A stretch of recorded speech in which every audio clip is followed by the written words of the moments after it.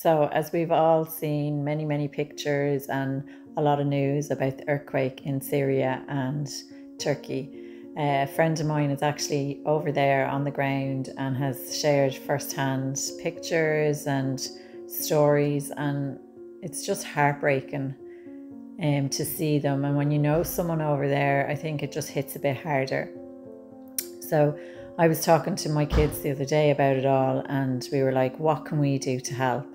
So they've decided that they're going to donate some of their money from Christmas that they got, and they even suggested, like, ma'am, if you didn't go for lunch with your friends, or if you didn't go out, like, you could donate whatever you were going to spend for that. So with this in mind, I contacted Susie from, as everyone knows, the Lorna Byrne Children's Foundation, and I was like, can you support me? And of course, the Lorna Byrne Children's Foundation came back and said, yes, we will match whatever you can raise for the people in Turkey and Syria, to just give the children their basic necessities.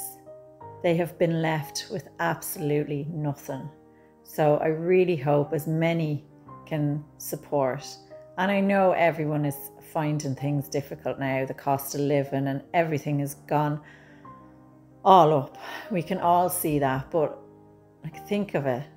If you were going for your lunch, or if you were going out for a coffee for the week, how much would you spend? So if you can, I would be so grateful for all of your support. Thank you and take care. Hadi bay bay.